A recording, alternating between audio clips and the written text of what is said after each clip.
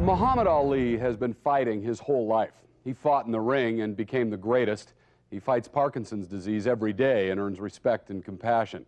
And now he is battling his toughest opponent yet, hunger among the world's children. And this exclusive look at Ali's greatest crusade is the Entertainment Tonight cover story. He had traveled 15 hours and 8,000 miles to get to this forgotten corner of the world, the Ivory Coast city of Abidjan. But when Muhammad Ali stepped off the plane, there was no sign of weariness or fatigue. The cheering throng that greeted him on his mission of mercy saw to that. E.T. was at his side as he arrived with relief organization Global Village Champions as it brought emergency food and medical supplies to a rural orphanage.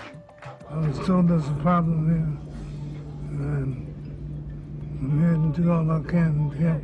Ali, Ali, can you catch 100,000? It was 23 years ago that Ali first came to Africa, winning the hearts of millions who followed his every move as he regained the heavyweight title in devastating fashion from George Foreman.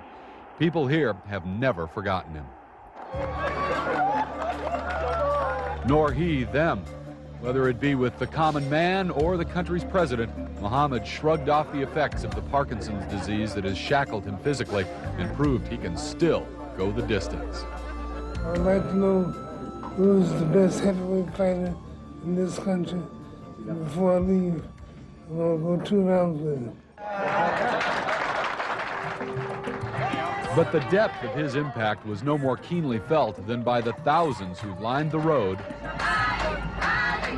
to catch a glimpse of Ali as he traveled by bus to the ramshackle town of San Pedro.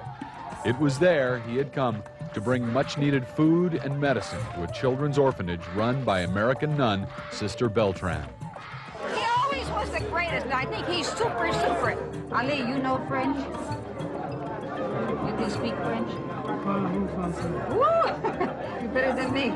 The sister had urgently written Ali in hopes of securing some aid for her children, most of whom are disabled. On the day he arrived, they were literally down to their last 2 days of food. Rachel, say hi to Muhammad. Say hello. I told my children that. I said, here's a man who's a living example to you. He has his own handicap. He's not thinking about his handicap. He's thinking about you, and he's sharing what he has, the riches that God has given him with you. By providing food and medicine for the next 6 months, Ali's visit here made a real difference. That, says Ali's Global Village partner Yank is what the champ now lives for. Muhammad believes that every time he signs an autograph, every time he kisses a child, every time he feeds someone, it's going to help him go to heaven. There are angels that follow your actions. And God's not going to judge it on your wealth, He's not going to judge on your looks, He's not going to judge on your money, He's going to judge on how you help people. And while his voice may be hushed and his movement slowed, all one need do is look in the eyes of this champion to know that he has found heaven already.